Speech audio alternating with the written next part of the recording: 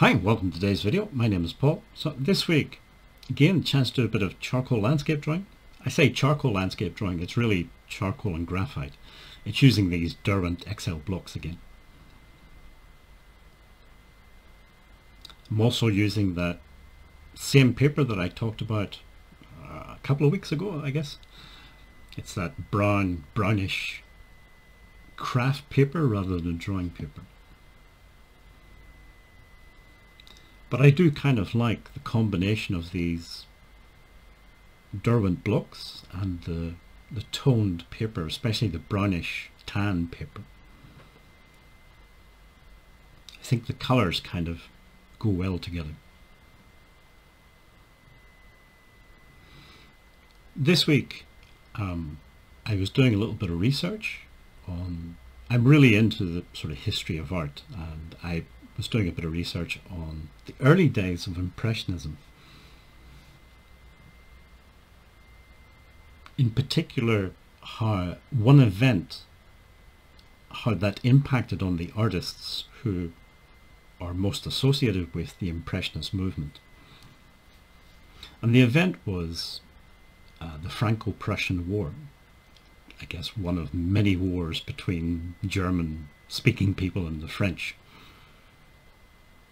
And like most of these wars in Europe, it was just basically leaders who were worried about losing power, or leaders who wanted to gain more power, that sort of thing.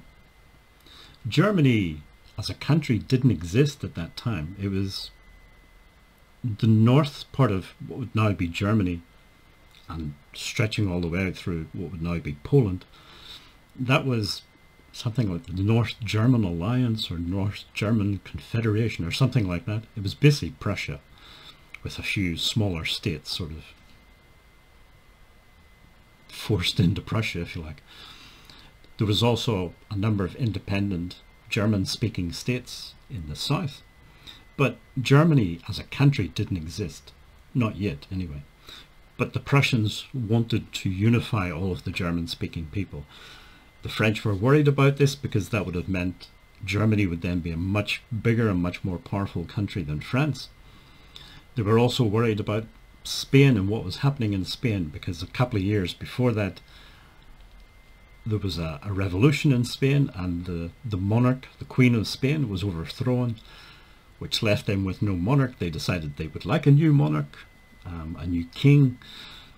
So they approached I don't know, some German aristocrat or something, and asked him if he would like to become the King of Spain. And this worried the French because they thought they would then have a kind of unified Germany to the east and a German allied Spain to the south. So I'd say they were worried about their power in Europe, so they decided to start a war, which became known as the Franco-Prussian War.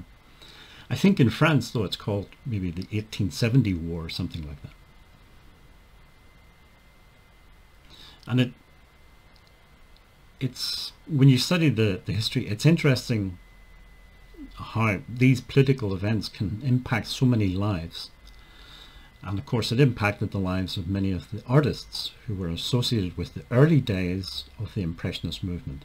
And sort of late 1860s into the 1870, 1871, this is still the very early days of Impressionism. It's almost, Impressionism doesn't really exist yet, or it's just beginning to emerge.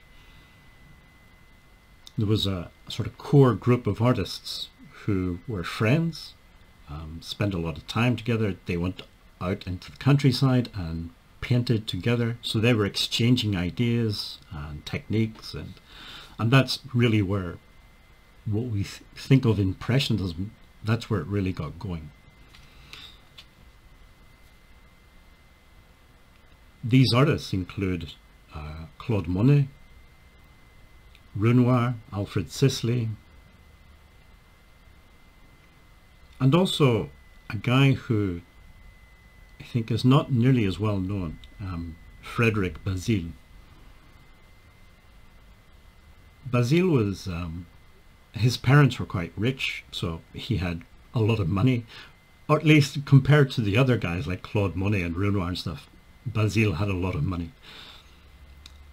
That's mainly because those other guys had virtually no money. But Basile helped them. He provided them with space in his studio. He had quite a large studio. He helped them with buying art materials, things like that. And he spent a lot of time with Monet and Renoir and Sisley and those guys. So I'd say there was this early period where they were starting to exchange ideas and developing what we now know as Impressionism. But then along came this war, and that disrupted everything. And there was a draft in France where men were being called up to serve in the military. Alfred Sisley, I don't think he was actually a French citizen. His parents were English, and I think he was still classed as being English rather than being French by the French government. But anyway, he did sort of escape from the fighting, and he went back to London. And he was joined by Claude Monet. Renoir, for some reason, I don't know why, ended up in the French Pyrenees training horses for the French cavalry. I don't know if he had any experience training horses before the war, but anyway, that's where he ended up. But I suppose from his point of view, it was a safe posting. He was in the military, but he was well away. He was well away from the fighting, which was mostly in the north of France, nowhere near the front line, and just dealing with horses every day. Degas is one of those people, the artist who is often labelled as an impressionist, but I would argue he wasn't an impressionist, and he didn't,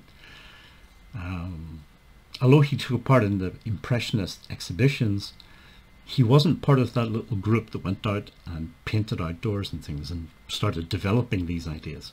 Degas had his own way of working and his own ideas. But anyway, he's sometimes associated with Impressionism. He joined the French National Guard. But like a lot of military, when you're joining the military, I guess you have to do a medical.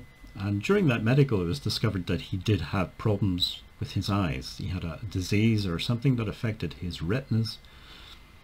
In later life, of course, he essentially went blind.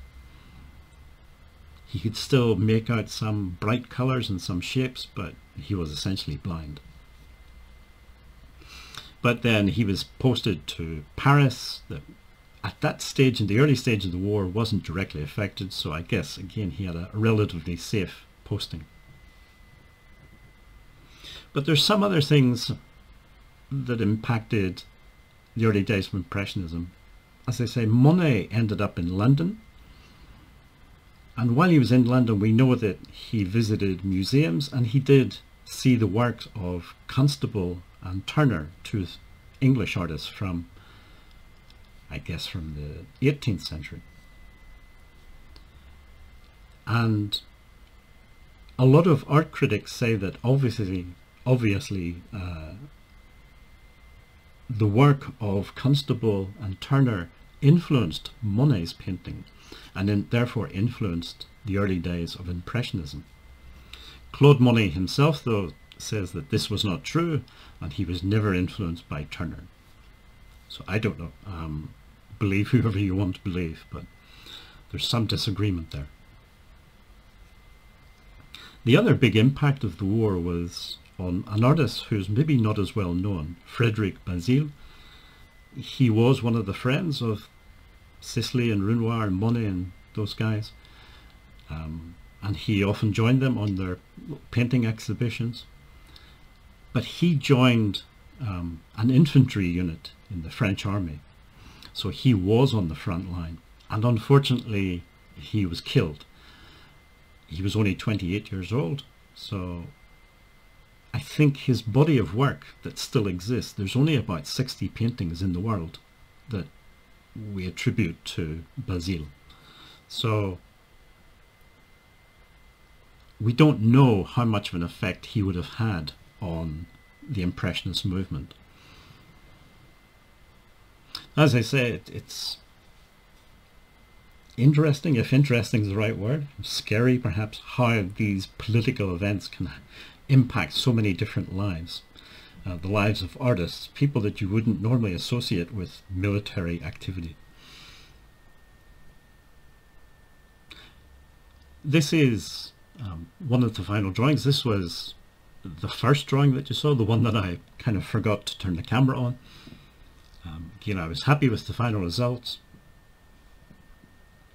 and I still enjoy using these Derwent Excel blocks. If you made it this far in the video, thank you for watching, and hopefully see you in next week's video.